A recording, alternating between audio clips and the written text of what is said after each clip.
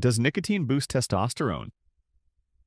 A 2023 systematic review in andrology found nicotine may inhibit enzymes that break down testosterone, specifically 5-alpha reductase and aromatase.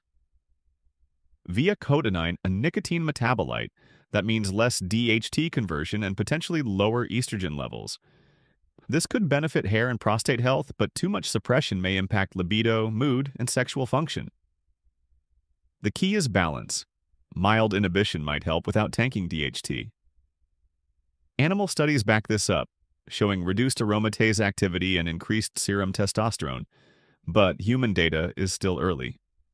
In clinical trials, transdermal nicotine at 7 to 21 milligrams per day didn't reduce testosterone. In fact, some data suggest levels slightly increase over weeks. More research is needed, but nicotine, especially in cleaner forms like gum or patches, may offer unexpected hormone support.